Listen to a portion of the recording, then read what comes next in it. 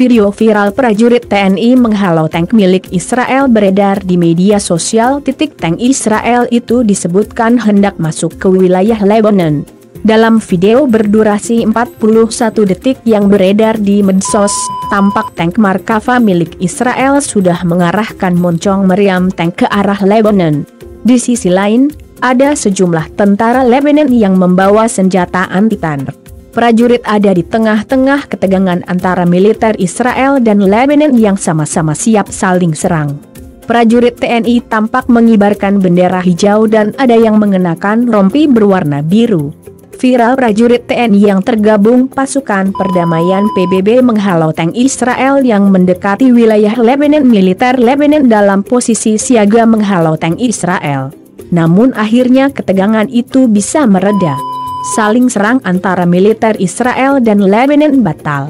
Bagaimana cerita di balik video tersebut? Jadi itu beritanya tanggal 2 Juni 2020. Jadi anggota kita yang ada di Blue Line. Kita satu kompi setiap saat berjaga di perbatasan negara Israel dan Lebanon.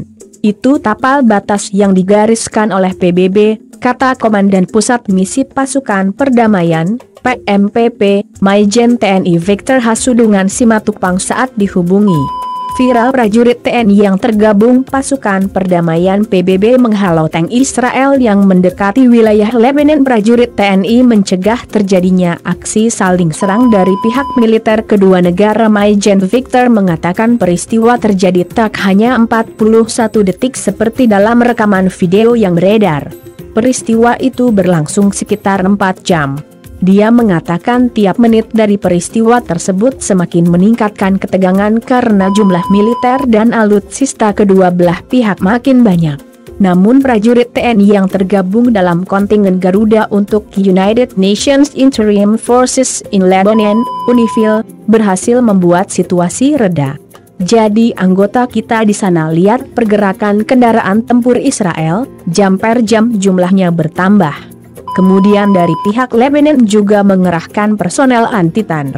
Keadaan kan semakin genting, memanas. Jadi pasukan kita melerai, karena itu tugas pokok pasukan perdamaian PBB di sana.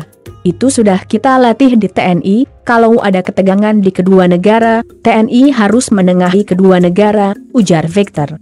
Viral prajurit TNI yang tergabung pasukan perdamaian PBB menghalau tank Israel yang mendekati wilayah Lebanon. Peristiwa terjadi pada 2 Juni. Dia mengatakan pasukan perdamaian TNI berada pada posisi netral alias tidak memihak salah satu negara.